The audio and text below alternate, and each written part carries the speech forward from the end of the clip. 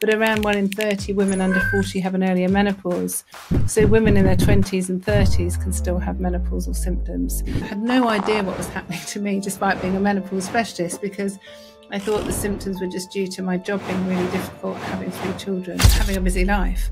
1 in 10 women end up leaving their job due to menopausal symptoms. I would absolutely not be working as a doctor if I wasn't taking HRT. And, that's quite scary. It's horrible when your brain is not working properly. I go and see my doctor and they say, no, you can't have HRT. You're too young, you're too old, you're too whatever. And you think, oh, this is this real struggle for women to be listened to. That's the real problem. Dr. Louise Newson, a trailblazer in women's health and a leading authority on menopause management. As a GP and menopause specialist, Dr. Newson has revolutionized the conversation around menopause, advocating for better understanding and treatment. Join us as Dr. Newson demystifies menopause, shares expert advice, and champions a proactive approach to women's wellness.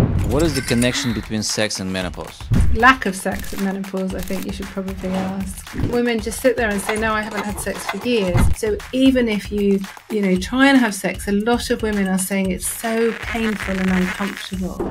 And that's hard for the woman, but it's also hard for the partner as well. But if men were experiencing these symptoms, and if you do have sex, it's going to be really painful and your penis will dry up and be uncomfortable.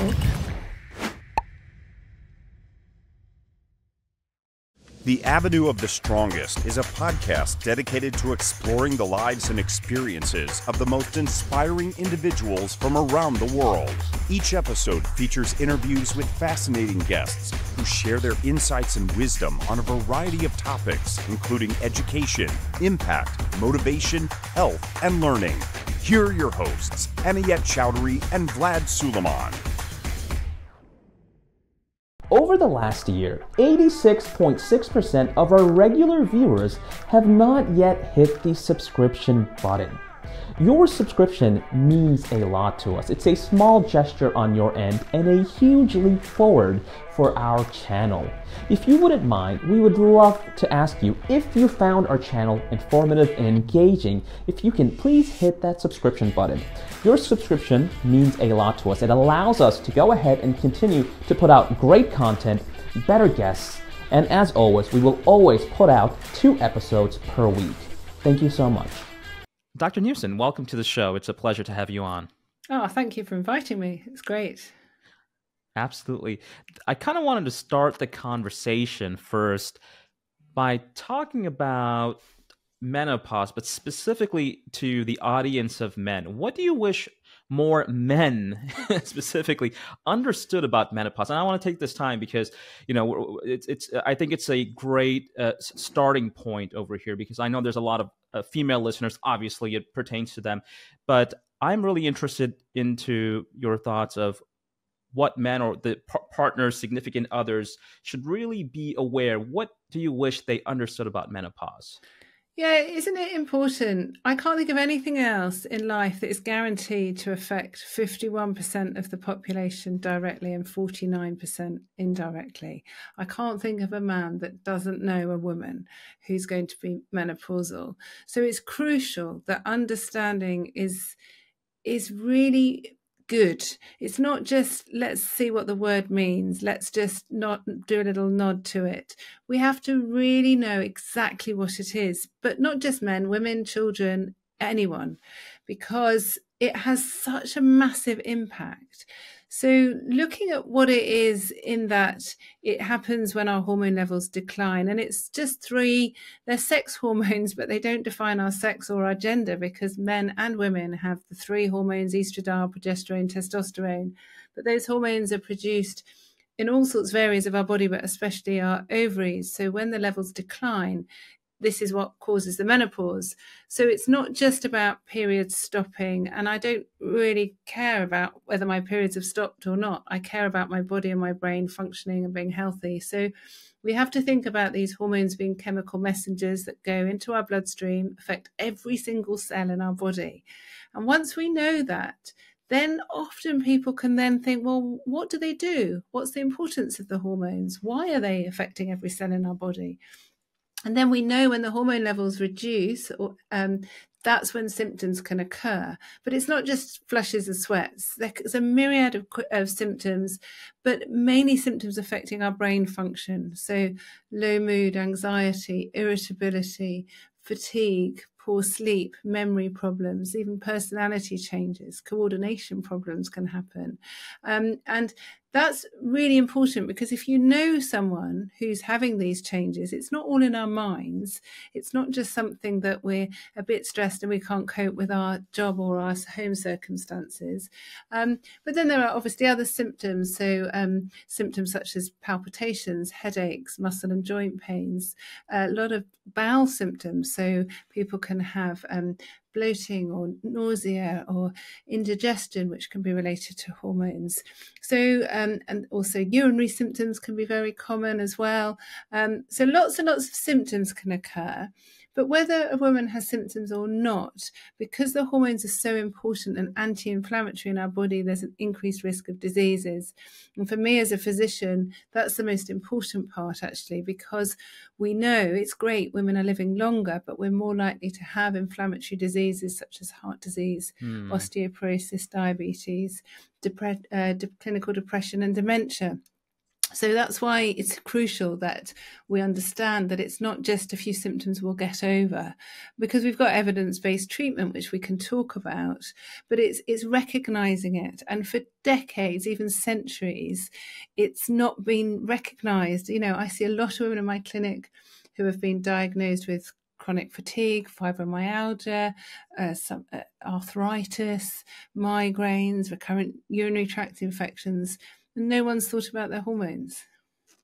And that's stemming from menopause, right? Yeah, and even before people become officially menopausal, officially you have to be a year since your last period, but a lot of women have symptoms before their periods stop, and so that's what we call the perimenopause. So most women, it happens, the menopause in the early 50s, but the perimenopause can last for 10 years or so. So that means women in their 40s, but around 1 in 30 women under 40 have an earlier menopause.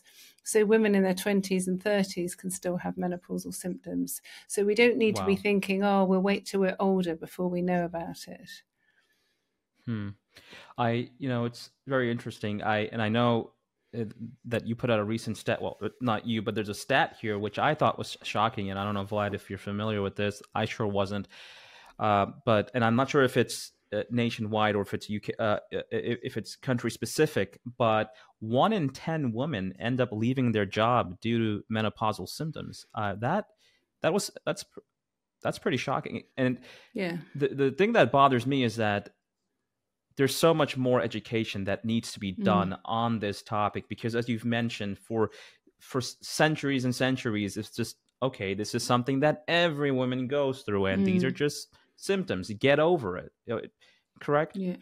Yeah, and it is a real worry. So yeah, we've done different surveys, and it consistently showing around 1 in 10 women are giving up their jobs.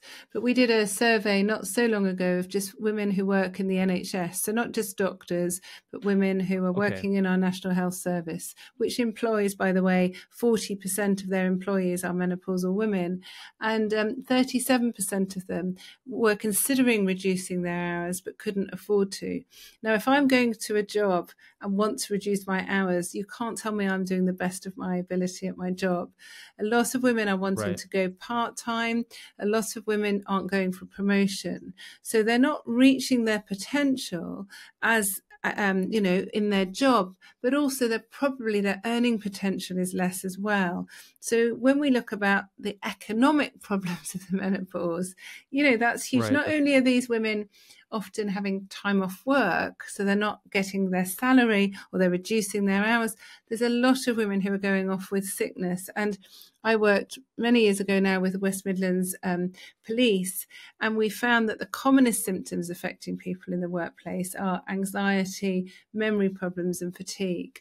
So there's lots of organisations that will go in and talk about, let's look at your temperature control in your workplace. Let's think about your uniform. I mean, how patronising is that? If my brain doesn't work, I don't care about the temperature of the clothing.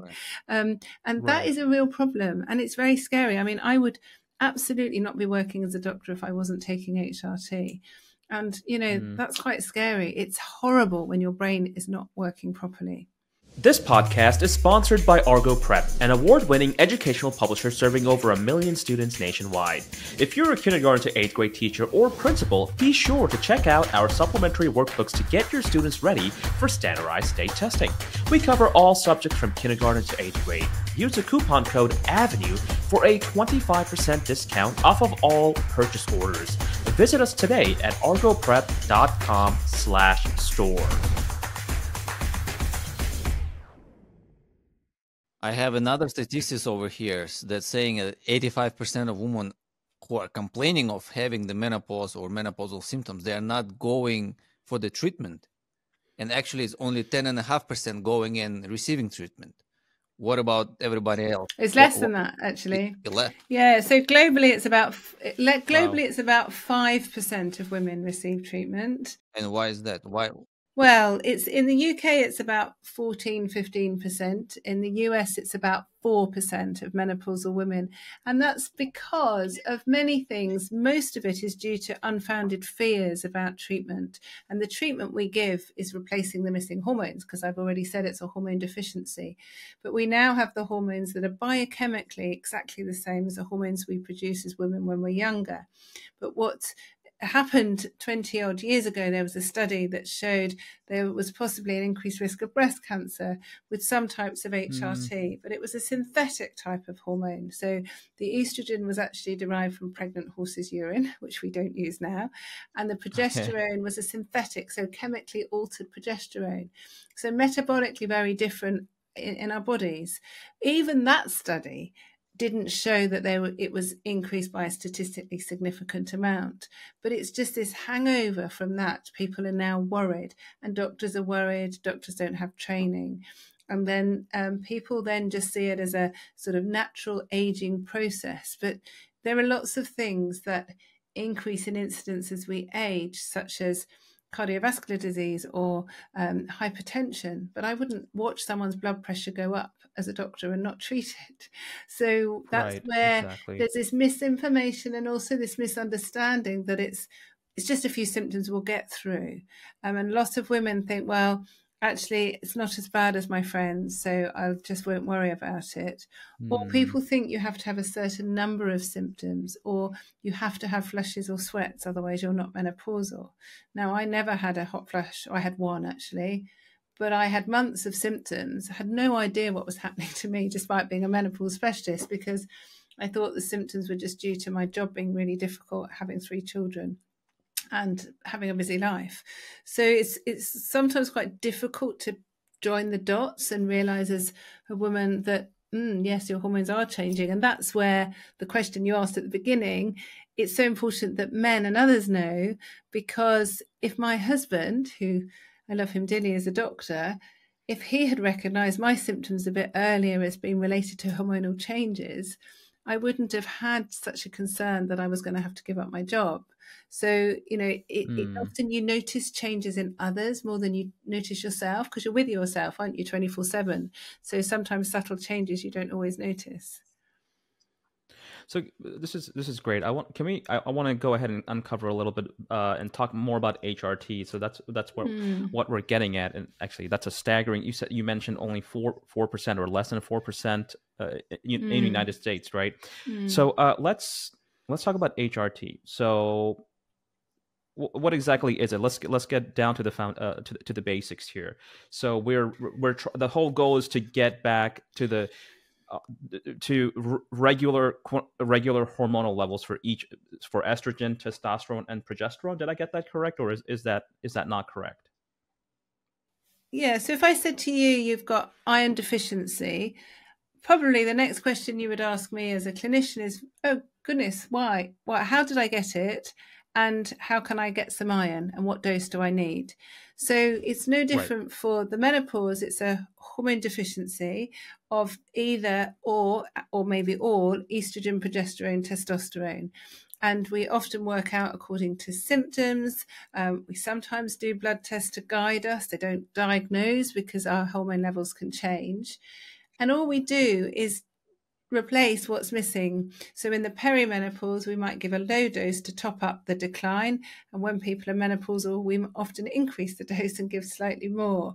But because we know what the hormones are and we know we can get them, it's just matching like with like. So it's not even a chemical, it's not even a drug that we're giving, it's just the natural hormones, which is really ironic because, you know, it's not difficult medicine, but as we've already said, the difficulty is firstly women being diagnosed because they're often not believed. They think it's, you know, people think it's all in our heads. We're not having the typical flushes or sweats. And then when it is diagnosed, there's quite a lot of pushback and people say, oh no, you don't want HRT. Let's try and give you some painkillers for your joint pain, or let's try and give you some sleeping tablets because you don't sleep, or let's give you some antidepressants for your low mood. And this is just sticking plasters on it. It's not treating the underlying cause. But there's lots of misinformation. There's lots of poor education for a lot of healthcare professionals globally. And then there is a bit of corruption with pharmaceutical companies quite enjoying the fact that women are taking 4 or 5 different medications for all their different symptoms, because we know from the research that when women take HRT, they feel better, great, so they don't have symptoms if you get the dose and type right. But more importantly, when women take HRT, they have less inflammation in their body, so they have less risk of heart disease, osteoporosis, diabetes, dementia. And a lot of people who come to our clinic, we are de-prescribing. So once they're well on HRT, they can come off their antidepressant and their painkillers and their sleeping tablets and so forth. So for that individual, it's great. And actually for healthcare systems, it's great because these women aren't going back and forth to the hospital for various tests and drugs. But actually for pharmaceutical companies who make these drugs, it's not ideal, is it? So this is very interesting. So while you're talking about this, I have something specific that I would like to ask you. So as a clinician, and not you because I know what you do, but let's just say a 50-year-old female patient comes in and starts talking about these symptoms. Are GPs in general saying, hey, well, let's go ahead and measure your hormone levels for estrogen and progesterone and testosterone? Is it a lack of education on the GP's end in general? So I'm trying to understand the disconnect here. Because so for you, right, if a patient comes in, you're saying, okay, well, let's check these levels, and you may or may not recommend HRT, right? It's an individual level basis based on results, but what's going on with all the other GPs? Yeah, so we don't always measure levels for a diagnosis because, and I'll explain why, because it's important to know, because I don't want people to think you can have a blood test and it be diagnosed. In the perimenopause, when our hormone levels are changing, they can fluctuate quite a lot. So when I was perimenopausal, for example, I might have felt fine at 2 p.m, gone for a blood test, and my levels would have been normal. At 2 a.m, when I'm waking up with crippling anxiety, my hormone levels would be low. So you can be falsely reassured. And then the other thing is you could have a test that shows low estrogen, but you could also have low iron that's making you feel tired, for example, and you've not had that iron blood test. So it's very important that you're assessed properly. But what happens is often is that people go to their doctor or clinician with 1 or 2 symptoms, and the doctor is only focusing on those 1 or 2 symptoms. So, you know, I get migraines, for example. My headaches and migraines were a lot worse when I was perimenopausal. If I'd just spoken to my doctor about that, they would have given me drugs for my migraines, but wouldn't have thought, she's 45, let me think what else is going on.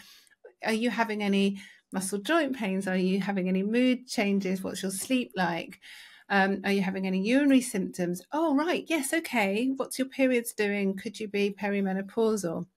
And that's what's happening. And medicine's very siloed.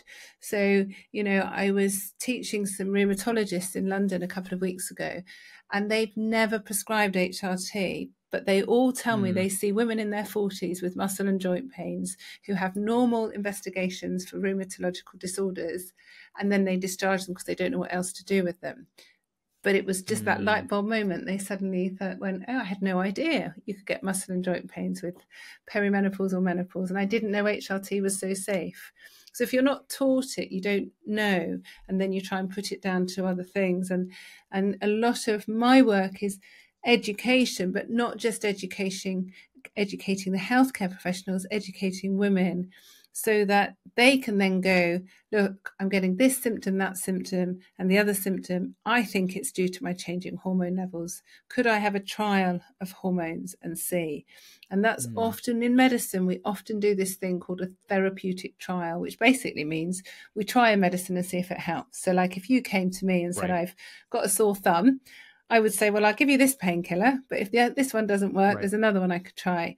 And that's exactly the same. You know, if someone's got palpitations and they're also feeling low in their mood and they might be having some other symptoms, I'll say, well, your palpitations might be due to your hormones. Maybe you might have a heart problem, but let's give you some hormones and see. And if your palpitations carry on, I'll refer you to a cardiologist. But if they go straight to a cardiologist who hasn't been trained in the menopause, they only focus on that one symptom. And that's what happens in medicine, that you're very siloed with each organ, if you see what I mean.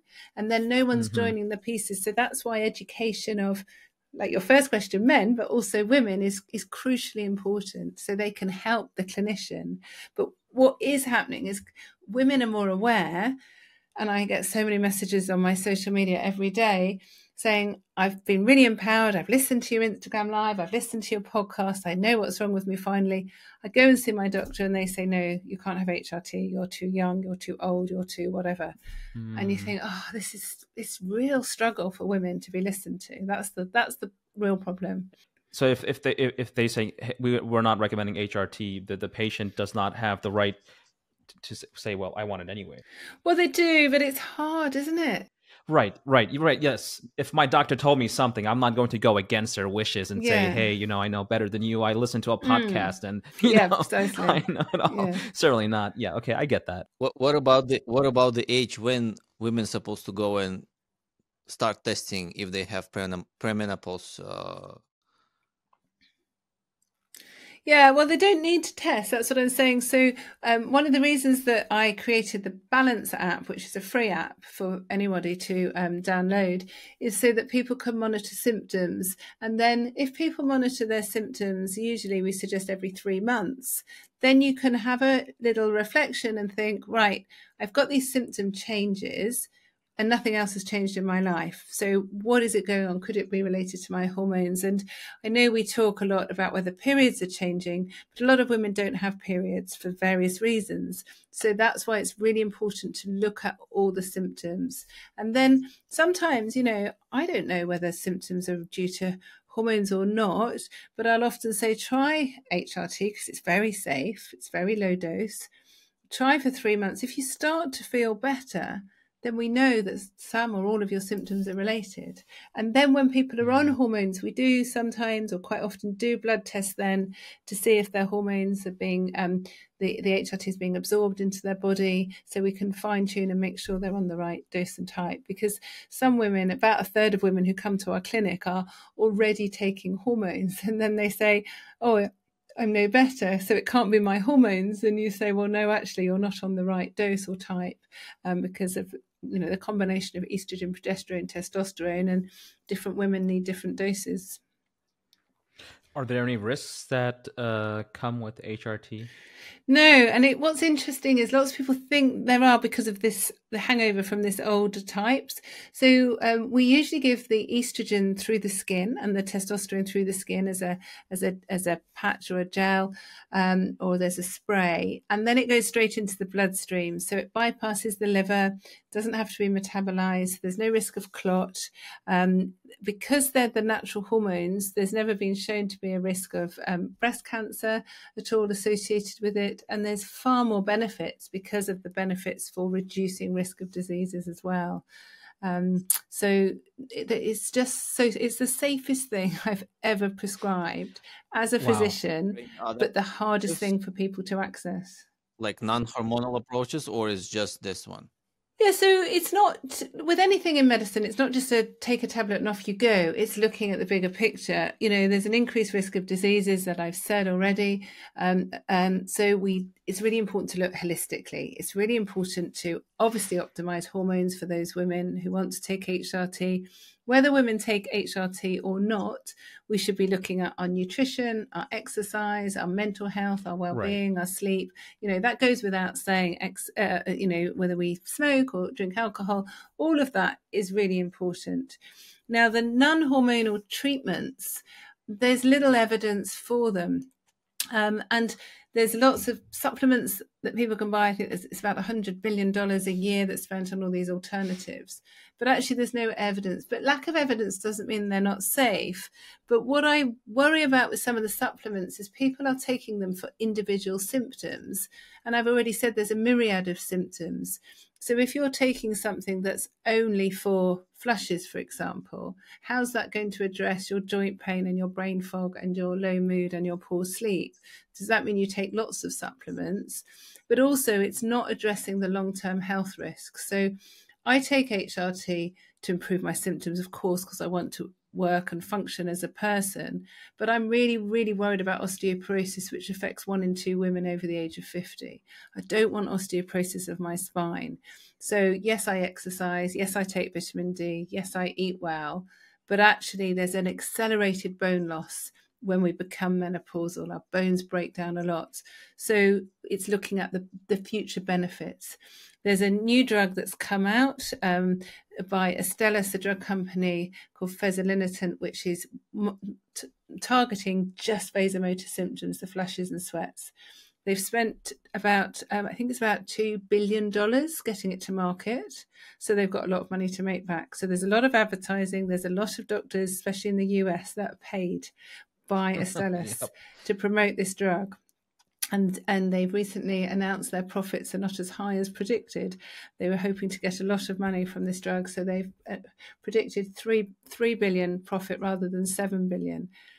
But they're just, it's we've looked at the data. It's not very good studies, and they were only focusing on flushes and sweats. So we don't know the long-term risks of this new medication that was actually first, when it was first found as a drug, it was being tested as an antipsychotic medication, and it didn't improve mood. So they decided to give it to menopausal women because they noticed that flushes reduced. So it's just, we shouldn't be giving women, you take HRT or not, but we shouldn't be forcing women to take these non-hormonal treatments that have little evidence, and also little evidence for future health as well. Can you give a couple examples of not common symptoms of the menopause? Yeah, so one of the symptoms that people always don't associate necessarily the menopause with is tinnitus. So ringing in the ears can be very, very common because our physical nerves need our hormones to work properly. So the hormones help build the myelin sheath, which is the conducting part of the nerve, and helps the processing of any responses from the nerves to our brains. And so the ringing in the ears, the tinnitus can be very common. Also, pins and needles can be very common. Some people get what's called formication, which is like a feeling of insects or spiders crawling over the skin, which you can imagine is horrid. Wow. But that's because the signal going to the brain is not very good. Dry eyes can be very common. So people find they can't put contact lenses in. And change of taste and smell can occur as well because the mucous membranes get affected. So these are symptoms that you wouldn't necessarily associate with hormonal changes. I had a question.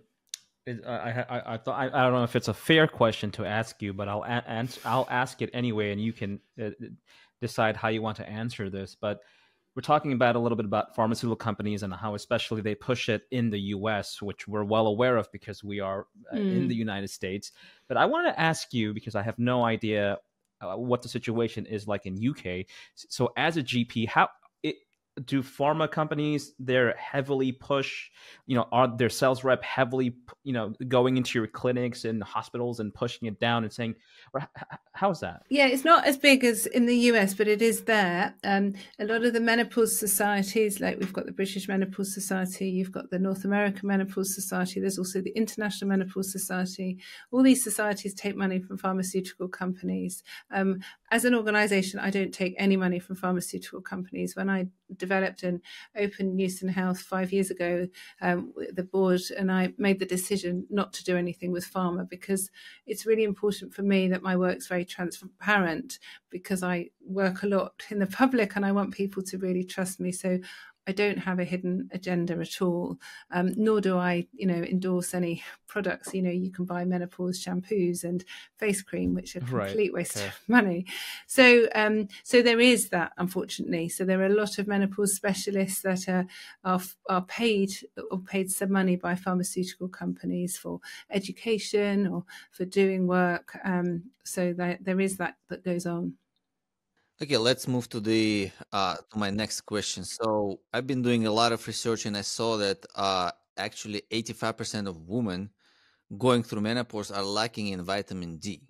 And for those who don't know, this is a nutrition crucial for bone health, mood regulation, and immune function. So, of course, it's no wonder why so many women experience hot flashes, fatigue, bone loss during this transition. So my question to you is it simply that they're supposed to take the vitamin D as a supplement, or there is more into it?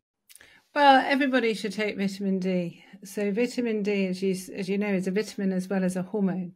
If you look at people in hospital, it's nearly 100% of people in hospital have low vitamin D. Wow. So it can be associated with increased inflammation. So it's just an independent hormone, and lots of people, especially over the winter months, don't get adequate vitamin D because you have to get it from the sunlight. So the more you test vitamin D, the more you will find it low. And so it's really important that men, women, children have vitamin D supplements, because like you quite rightly say, it's very good for our bone health, but it's also good for our immune function too. So a lot of women have low vitamin D, but replacing vitamin D is really important, but it won't improve menopausal symptoms that are related to, other hormones being low. The same with iron. We mentioned earlier about iron deficiency. A lot of women are iron deficient. Sometimes it's because they've had heavy periods, because people's periods can become more heavy before they become menopausal. But actually, estrogen, estradiol, and testosterone can really affect iron absorption. So if we have low hormones, that will actually reduce the ability for us to absorb iron from our guts and from our diet. So often we find low iron too. And that's where I was saying before, it's really important that people have holistic care. You don't want someone that's only focusing on hormones and saying, right, we'll give you hormones and then you'll feel amazing. I obviously take HRT, but if I, drank whiskey for breakfast and smoked 20 a day, I wouldn't be as healthy as I am. Right. So it's really important, and making sure we don't sort of blame every symptom onto the menopause, because, I'm trained as a general physician, so I'm constantly, every patient I see, I'm thinking, what else could be going on? Is there something else, that's causing these symptoms? And people can have 2 or 3 different things going on, of course, at the same time. I have a very quick question for you, because we were talking about vitamin D, and you mentioned that everybody in general should be taking a vitamin D supplement. So this is out of the scope of menopause. Just in general, as a GP, assuming that we're not running a blood test to actually see, are there general things that you recommend that everybody generally take, such as vitamin D? Anything else on that list? No, I think when you look at sort of supplements, it's looking in a very individual way, to be honest. Okay. So vitamin D, yes. I think most things we should really be trying to get from our food. That's really important. So looking at our nutrition is crucially important. And there are certain supplements, for example, I have migraine, and magnesium, some types of magnesium can help reduce migraine frequency. So I would, for some patients, recommend a good quality magnesium supplement, but that's on an individual rather than you're menopausal, therefore you must take XYZ. If you see what I mean. Got it. You spoke about the diet. I heard that the Mediterranean diet is very good in this case, in premenopause and menopause, because it is rich with the estrogen, right? Not really. I mean, there are phytoestrogens in some diets. So, products can increase, but not a huge amount. You can't eat your way out of the menopause. So you can increase estrogen a small amount. There's always a debate about certain countries. Certain Asian populations seem to have less hot flushes. And is it related to their nutrition? But if you look in Singapore, for example, they have less hot flushes, but they have more joint pains and mental health symptoms often, but they also have a really high incidence of osteoporosis. And that's why we need to be thinking beyond the symptoms as well. What about the fasting? Does it help?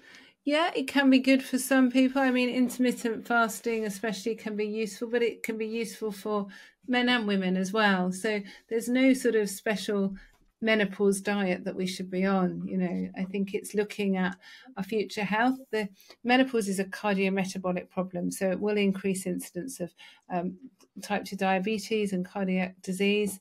But actually, if we rebalance our hormones, that reduces anyway. What I feel really sad about is women are being told you have to have this diet, you have to have this exercise, but you can't have hormones. And it's really difficult to change these metabolic processes. You can reduce them. And actually, taking HRT will help, but you need to still be thinking about your nutrition. I saw you did a podcast recently with Alex Newman, a substance misuse therapist. And so again, very fascinating. So on the surface level, my question to you is there an increased substance misuse? Is there a relationship between menopause and increased substance misuse? I can't answer that easily because no proper research has been done in that area. Okay, but right. Very, very likely, yes. I speak to a lot of women in the clinic who are telling me that they're drinking more alcohol to try and numb their symptoms. They also, the survey that we did a few months ago in October was asking people about alcohol, but also drugs. And increasingly women have been turning to drugs to try and escape from their symptoms, especially the mental health symptoms, because a lot of women have crippling anxiety. They have a real fear. One lady wrote about her cage of doom that she felt trapped in, and she started to take some class A drugs, which she'd never done before. And she said it was wonderful to escape the demons in her head, but she realized it wasn't a long-term solution. But it's a real concern. But you also know the changes that occur because these hormones are neurotransmitters. You have less dopamine, and dopamine is our reward hormone in our brain. And so often, as I'm sure you know, when people abuse drugs, you get this dopamine hit. If you can't get this dopamine hit, you're going to try other things as well. And so some people who've had drug problems in the past, they actually go back to drugs, and it's a real concern. The other thing when we're thinking about drugs is that we know that if people do have a drug addiction, then they're more likely to have an earlier menopause. So I've spoken and seen a lot of women from low socioeconomic classes who have had, or they still have, they're abusing heroin, their periods have stopped, they're getting all these mental health symptoms, yet they think it's because of their drug abuse or because their previous trauma that they've had in their life. But the body is very good at protecting ourselves from pregnancy. So if we're abusing our body with drugs or alcohol or poor nutrition, we're likely to have an earlier menopause, and we know that as a fact. But a lot of these women, there's a lot of medical gaslighting going on. They're being blamed for their abuse rather than thinking what else could be contributing to their symptoms. I have a question. What is the connection between sex and menopause? Lack of sex at menopause, I think you should probably ask. Lack of sex. Yeah. So, I'm very open as a doctor. I'm not embarrassed talking about anything. We do ask patients who come to their clinic about libido and reduced libido. And I was quite horrified 8 years ago when I started my clinic, when women just sit there and say, no, I haven't had sex for years. I still love my husband or partner. I don't want him or her to leave me, but I have no desire at all. And the number of women who say, I just go to bed early, I close my eyes and just hope I'm asleep before he comes up when he switched the television off, or I feign a headache or whatever. And there's lots of reasons why it can happen, because as a perimenopausal or menopausal woman, you might have put on weight, you might have muscle and joint pains, you might have low motivation, feelings of low self-worth. The last thing you want to do is strip off in front of your partner and make yourself feel really, sexually active. But then the other symptom that's very, very common is vaginal dryness and soreness. So even if you try and have sex, a lot of women are saying it's so painful and uncomfortable. And that's hard for the woman, but it's also hard for the partner as well. Or, if every time you have sex, you're going to have a urinary tract infection, it's not going to be very conducive to a good sex life. So it's really hard for the partners as well. The two things that's really hard to talk about to others is sex and money as well, isn't it? So you don't go out for a drink with your mates as a man or a woman to say, do you know what, guys, I'm having zero sex and it's really affecting me. And it does, relationships do fall apart. And a lot of partners that I speak to say, I just thought it was me. I thought she didn't love me anymore. I thought it was something that I was doing wrong, but actually didn't realize that actually these women, it's all related. And symptoms of vaginal dryness affect about 70 to 80% of menopausal women, yet only about 7 or 8% of women have treatment. And we often give vaginal hormones, so it's like a pessary or a cream that is inserted vaginally, which can help the vaginal dryness, but also the urinary symptoms as well. So whether a woman takes HRT or not, she can still use vaginal hormones. So even women who have had breast cancer and told that HRT can't be first-line treatment, they can still use vaginal hormones. And those symptoms aren't just due to sex being painful. A lot of women I see, they find it hard to sit down. They find it hard to wear underclothes because they get such soreness. Yet we know from studies, less than half of women actually go and see a doctor. And if they do, they're often not given treatment because the doctors haven't had the right training, which is just awful. See, this is when it comes to education, men as well. Because if you're a woman having all the symptoms and you are just looking at it, knowing nothing about it, at least if you would listen to our podcast, at least you would recognize and you would speak, with your second half and, do some tests and so on. And I think a lot of women are also afraid just to speak and talk and tell why are they doing it? Why do they behave it like that? Yeah, and I think there's also this stigma that, maybe your mother or your auntie or your grandmother has just got on with it. And people still talk about this transition, like we sort of go through the menopause. But actually, whether we have symptoms or not, we're always going to be menopausal. It lasts forever.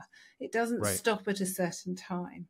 And so we shouldn't be just thinking, I'll just wait a bit longer and see if my symptoms improve, because they might or might not improve, but your body is changing and having increased inflammation. And that's what's really important.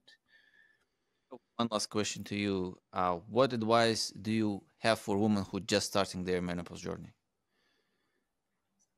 So download Balance, the free app. Read as much information that's evidence-based and unbiased, and just work out, especially if you're early, think about what treatment or treatments is right for you. And you can change your mind at any time. You can try something, you don't have to continue, or you might decide not to have something or try it at a different stage, but involve other people as well. I think that's crucially important too. And no one should be blaming themselves for the symptoms that they have. I've heard people say, look, you get more exercises, you get more symptoms if you don't exercise, or you eat a certain food or don't eat a certain food. And then it's setting women up to fail. It's really quite hard being a woman. I don't want to be here for sympathy, but if men were experiencing these symptoms, if I said to a man, you're guaranteed to have something that's going to affect your mental state, probably affect your memory. 10% of you will give up your job. You won't feel like having sex. And if you do have sex, it's going to be really painful and your penis will dry up and be uncomfortable. I've got treatment, but I'm only going to give it to 1 in 20 of you. Do you think that's okay? it just wouldn't happen. But, it's Right. just like put up and shut up, and we shouldn't. And certainly younger generations of people, I've got 3 daughters, they really kick ass. They are not going to suffer like we've suffered. And we shouldn't have to. We don't get a medal for suffering. And I think that's really important. I love that comment that you made about the younger generation. That is true. The younger generation does not put up with that. And I think we're in an era of education and being educated, but also being vocal and trying to communicate, whether it's with your partners or physicians or whoever it is in general. Back in the day, or maybe our generation or your generation, we're just so used to the traditional norm, which is, this is what happens. And I wanted to say to your comment about the education and speaking out. Already what we are doing here, 2 men speaking about the menopause. I mean, this is speaking out. So men, please be educated about this topic. Yeah, well, if even one person can leave here just slightly more educated, that would be fantastic. That would be great. Now, Dr. Newson, it's been an absolute pleasure getting to speak with you, getting to learn more about this topic, getting to learn more about this issue. It certainly is an issue. Can you please share with our audience where they can find you, anything interesting that you have going on? Please let our audience know. Yeah, well, my website is drlouisenewson.co.uk, so it's very easy to find. And there's lots on there talking about, obviously, Balance app, balance-menopause.com website, which has over 3,000 resources on it for people, and my weekly podcast as well. Lots of information. And, I'm very active on social media, especially my Instagram. So lots of people find great information that way too. So yes, explore what I'm doing. I'm trying to reach as many people as possible to get the education and knowledge that they need and deserve to make the right choices for them. Dr. Newson, thank you so much for all that you do. Keep up the amazing work. Thank you so much. It's been a pleasure.